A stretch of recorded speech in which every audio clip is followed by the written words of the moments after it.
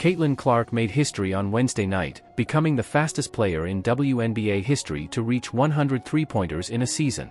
The rookie star finished the game with 24 points, 10 rebounds, and 10 assists, marking her second career triple-double. Her impressive performance helped the playoff-bound Indiana Fever secure a 93-86 victory over the Los Angeles Sparks. Clark achieved her milestone by hitting her second three-pointer of the game midway through the third quarter, making her the first rookie to reach 100 three-pointers in a season. She went on to add 2 more, finishing the night with a total of 102 while shooting 4 of 10 from long range.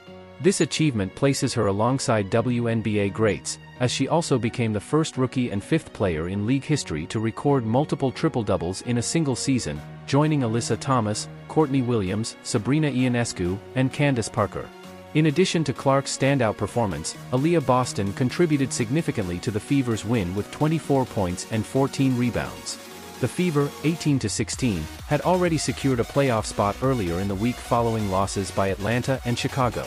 This victory marks Indiana's 5th consecutive win, their best run since 2015, and they boast an impressive 10-1 record at home since June 1.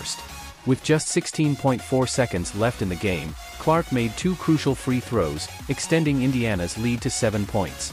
After a missed three-pointer from Kia Nurse, Clark secured the rebound, completing her triple-double.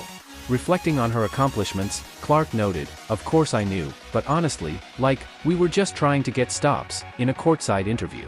Clark also made a pivotal defensive play, intercepting a pass in the paint and assisting Boston for a layup that gave the Fever a critical 91-84 lead with 25.2 seconds remaining. Kelsey Mitchell added 18 points for Indiana, just 2 points shy of her 8th consecutive 20-point game, while Nalissa Smith contributed 13 points to the effort.